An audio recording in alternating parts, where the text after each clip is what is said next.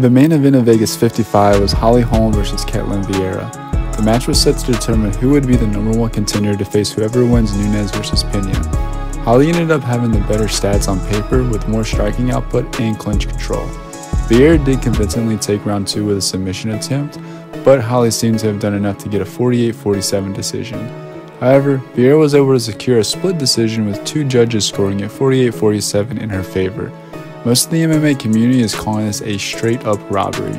Do you agree with the judges? Let me know in the comments below.